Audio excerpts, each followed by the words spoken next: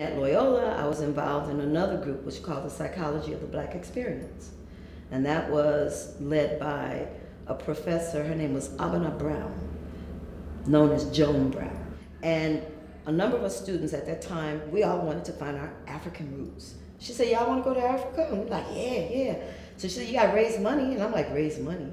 So we got Rassan Rolandkirk to come in and play, and all the money from that went to getting us to Africa. And that was 1972. That was my first trip to Africa. I'd never been outside of the country. We get there in Africa, we're in Nigeria. Okay, so we go in Fela's nightclub. And I look up there and I'm like, wow, look at those lights. It was like a tube, you know? Then the lights whew, from the bottom.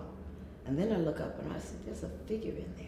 Then the lights from the side shot up and I was like, oh my God, she's naked. It was one of Fela, and at that time I didn't know it was one of his wives. And that was the first time I saw Fela. Okay, then we got on a plane and we went to Ghana.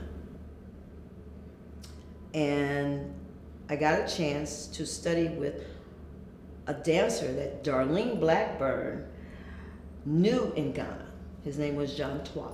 Then I came back and I worked with Darlene, you know, and I danced with her company until 1977. But February 1977, I was chosen to represent her company at the Black World's Art Festival, FESTAC. We were representing the people of color from the United States. There were people of color from all over the world. I had never seen that many people in one place, artists. Not just dancers, musicians, poets, writers. I mean, it was just like unbelievable. Darlene, she was trying to show the relationship of African dance and social dance here in America. So she had a piece that was called From Africa to America. And that was the piece that we did on stage with Fela.